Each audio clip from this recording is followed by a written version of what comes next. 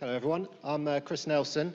I'm the Digital Assessment Development Manager at the Open University, and with me today is... I'm Tim Hunt. I've been doing Moodle development for about 13 years. I'm one of the senior developers on the OU's VLE team. And we're just going to start off with some context first. The OU, we've got a lot of online modules, and we like quizzes. So just to give you some stats, we've got 180,000 active users on our VLE. It's one of the biggest in the UK, probably not the world.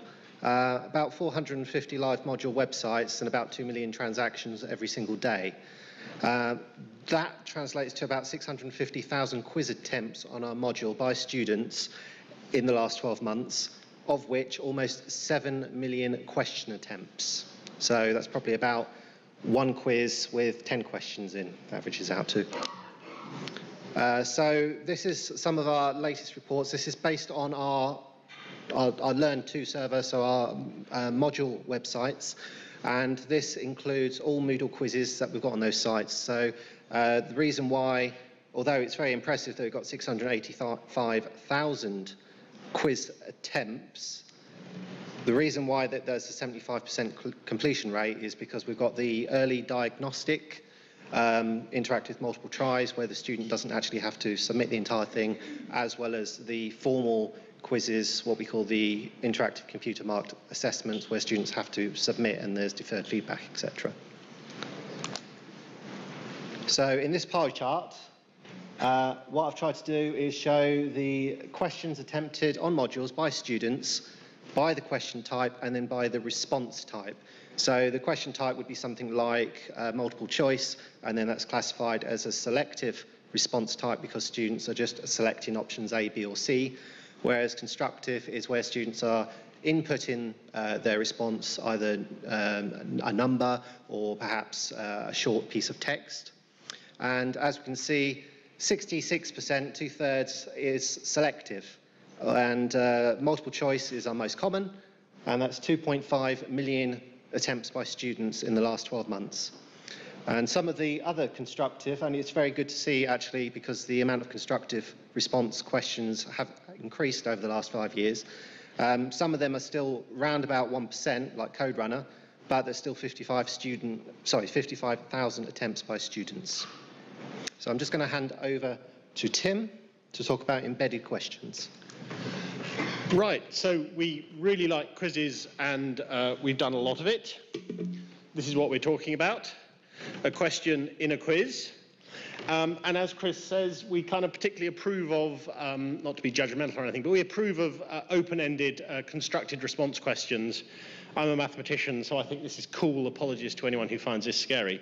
But the point is here, students have been asked a fairly open-ended question. They've typed an equation, and we've given them specific feedback. We've actually drawn them a graph of their answer, which is partially right, and doesn't fit on the screen, but we've given them some particular feedback about what's right and wrong about it, and then right off the bottom there's a button where they can click try again, use the feedback, try and get it right second time. So this is really cool interaction, but it's kind of stuck in a quiz. I mean, if the student's actually learning about, in this case, it'd be about learning about something called splines. Wouldn't it be better if this little bit of interactive learning was in the module material? And, well, now you can do that thanks to some plugins we made last summer. So that's a standard Moodle book. That is exactly the same question. So how did I do that? What does this plugin we've made do? Well, this is the page you get to if you click to edit that page of book content. You've got the HTML editor where you put the page content, and there's a new button that you click to say insert a question. Of course, you only see that button if you are a teacher with access to the question bank. So you click that button and it pops up the little dialogue where you can select questions from the question bank. Now, obviously, if you're letting people embed questions almost anywhere, you then start to worry, well, it'd be a bit embarrassing if someone published the final exam question, just in the middle of the learning materials. So in order to be able to embed a question, you need to have marked, you need to give it a particular ID specifically for embedding. So what's showing up in this dialogue are just the questions and categories that have been given an ID. And then once you've selected the question you want, you click the button, and what gets inserted in the HTML editor is that very long cryptic code that you don't particularly need to understand. But again, the thing to notice is that particularly long cryptic string at the end, which looks like the kind of URL you get if you share a document on Google Docs or Office 365. And again, that's part of the security. Only the teacher using this tool can generate that unique code that makes the question embedding work. If someone tries to fake that and types the wrong number, the embedding just won't embed the question. So basically, we've considered security quite a lot when implementing this, so you can be sure that teachers are only embedding the questions you want to allow to embed. But you've got this capability, and then it's a question of what can you do with it? And really, that's up to the creativity of teachers. So, here we've shown a question embedded in a label on the main course page. That's quite good. Here we've got a mock-up from a forum. Students asked about, how do I do this thing? And the teachers told them how to do this thing and then said, and actually, here's a question you could have a little practice. And obviously, there's a computer science example. That would work really well in languages as well, I expect. Just to prove the point, I did try. You can, of course, you create quiz questions using the HTML editor. So you could embed a question in the text or the feedback of another question. You can try it. It works. I really don't recommend it.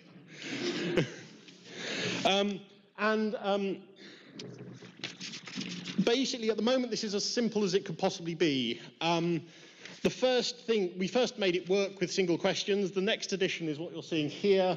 We have randomization, so that instead of embedding one specific question, you can embed a category, and then it will randomly be a question from that category. And when you've done one question, you can say, give me another question, and you move on to the next one. So that's randomization ticked off the to-do list. The next thing is obviously if students are interacting with stuff, it'd be quite good if that was kept permanently so students could look back on it and then teachers can see how their students are getting on. It currently doesn't do that, but kind of top of our thing to do next is to make that work. I just need time to think it through. And also I want to make the point, this is a really, we think, very nice way to add interaction to your Moodle learning materials. Of course, it is not the only way. As Martin said in his keynote this morning, H5P is really cool. It does very similar things. This is not a competitor to H5P, it's just yet another tool in the toolbox. And if you happen to know Moodle questions, and if you happen to have some of the impressive question types installed like CodeRunner and Stack, then you can embed them. So that's what I wanted to say in this section. Now over to Chris to talk about a different thing. Thanks, Tim.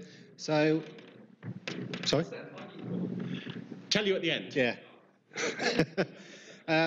So 2 years ago at Moodle London 2017, I was sitting in the audience and there was a presentation about student quiz.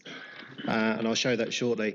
And I was so impressed with it that as soon as I got back the next day, I rang up the creator and we've been collaborating ever since. So Student Quiz is a community activity by Professor Frank Koch at the University of Applied Sciences in Rapperswil, Switzerland. And I hear it often described as a collaborative quizzing activity, but I prefer peer quizzing, simply because if you look at the literature, collaborative quizzing tends to mean that a group of students have got together and then they've responded to a quiz as a group. So I prefer peer quizzing for that, and also because it also makes sense if you look at Moodle Workshop as well. I think it's a great activity. It really aligns with the social constructors heart of Moodle. I believe it might become core at some point in the next year as well, which is fantastic. And Frank has this screencast, which he updates every 6 months as well. So well worth having a look at that later. You can easily find it on Google. So I explain Student Quiz to be forums, but with questions. And this is an example of what the student would see the table. And when we first started working with Frank, we had to fix a few of the permissions, so student access to the question bank. And another big thing that we did was limit the question types available to the student, because originally it just showed everything. So we've now got settings at the server and also at the website level. So I'm afraid there's a theory slide here. I think that everyone should be should be aware of Bloom's taxonomy and also deep learning theory. But I think the Einstein quote summarizes it best, really. If you can't explain something simply, then you don't understand it well enough. And Student Quiz delivers here on 2 points. The first one is that the student has to think of a good question. So they've got to go and engage with their learning material, but then they also have to think of a really good way of explaining why it is right, and if the students selected a wrong response, why that is wrong. So it actually hits for 2. So this is just an example question that I've authored, and I've gone in as a different user, and now I'm feeding back. So you've got the little rating activity, and basically in the comment section I'm saying that it's a good use of the question type, but there's no feedback, so because of that I'm only going to give you 3 out of 5. And there's 2 other blocks, and just to mention the gamification section that came up earlier, Mark Glynn was talking about it. You've got the ranking block in the top left, which you can set to be anonymous or not. And basically you get scores for the amount of questions that you create, if a tutor approves it, the ratings and comments that students respond to. And then you've also got the My Progress block, also known as the Personal Learning Assistant, and the little more link takes you to a statistics page, so it allows you to see how you are doing in context with the rest of the community. So we're currently in the just about to pilot it stage at the OU. We know that there's good value to be had for using it for student-led exams, for our modules that do have exams. We have our individual little courses at the OU, and they're against the backdrop of what we call a qualification website. So the little courses might be 3, 6, 9 months. Qualification website is, well, obviously for the entire time of the qualification. So we want to introduce it on qualification websites, maybe for language revision, and that just basically means that students can practice their knowledge throughout. They don't have to wait until the next course starts. We're also thinking that maybe level 3 languages students can can create content for our level 1 undergraduate language students, stuff like that. We've just finished a new phase option, a bit like workshop, so that you can have in week 1 a question creation stage, and then in week 2 students can take those questions and feedback. And it's basically just to separate those stages out. And we're also working on better moderation and administration of created questions as well with Frank at the moment. Thanks, Chris. So before we wrap up and reveal the answers to Martin's questions of what these plugins are called, we just wanted to make the point that we told you about just 2 new things that use the Moodle question bank. It's not just us. Lots of other people out there have been very creative. And indeed, Richard Jones actually did something very like our embed question plugin in the past. The reason we chose to make our own was really this focus on security and making sure only the right questions are embedded by the right people. And actually, Richard knows about our plugins and is quite happy we made them.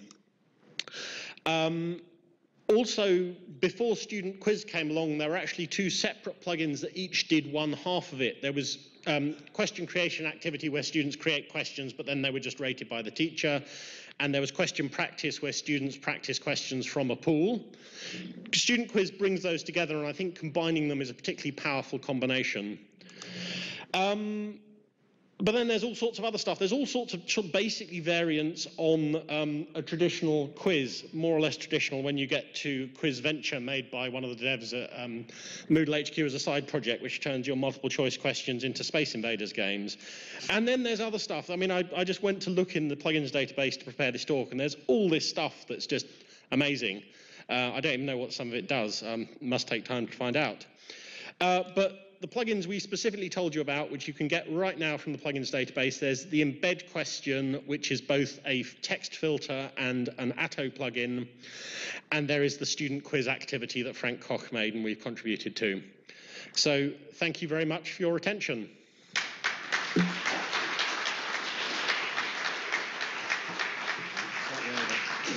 Good. Thanks. Do we have any questions? Yes. One straight ahead.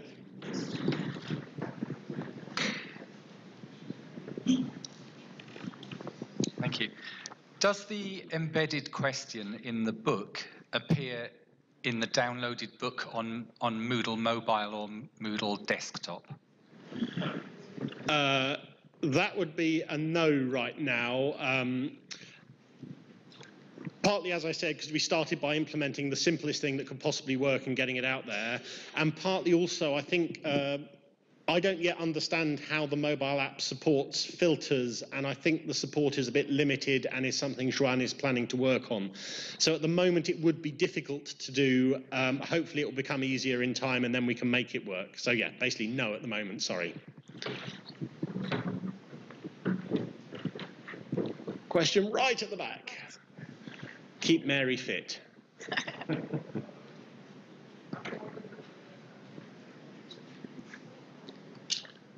Just wondering, how does it work with the grade book? So obviously when you got embedded questions in places outside of quizzes, how does the grade book know where those questions are, and how is it tagged in the grade book? Again, basically it doesn't. As far as we're concerned, this is more about using questions as a little nugget of interactive learning, not about collecting grades. But again, as soon as we made this, our users at the OU started asking about, can we capture the grade? So again, it's kind of on our list to think about, can we make it work? Okay, thank you.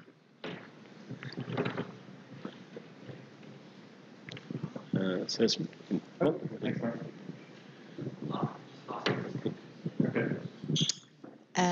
Can you embed more than one question at a time? So like 2 questions in one book page? At the moment, it's just one question in one iframe. You can have one iframe followed by another, but obviously then you start to hit the limits of the device's rendering capabilities. So it's fine for pretty powerful desktops, but when I was trying it on I won't say a brand, but a generic tablet, shall we say, it really hit problems there. We cope with 2 or 3 on a page. Yeah, you can have about 3 maximum. Would recommend no more than that. That is another thing that we've got on our sort of to-do list that we're interested in investigating. Can we make it more efficient? And Yeah. one more thing. So you said it only works with the Atto editor. Well, it's an Atto button at the moment, yeah. So not with We no longer use TinyMCE at all. If someone is using TinyMCE, they could very easily take the code of what we did for Atto and make a TinyMCE plugin. It's just someone would have to do the work. We're probably not going to get the time. Sorry. Tim and Chris. Martin wanted to ask something, but yeah, Student Quiz is really amazing, and we were looking at getting into core. I wanted to try and integrate it with quiz. But that's turned out to be too hard, I think. So it'll probably remain a separate thing. The second thing was that Space Invaders thing you saw. There's also a virtual reality version of that where you can shoot down the spaceships in VR, if anyone's interested. Great. Tim and Chris, thank you so much. Thank you. Thanks.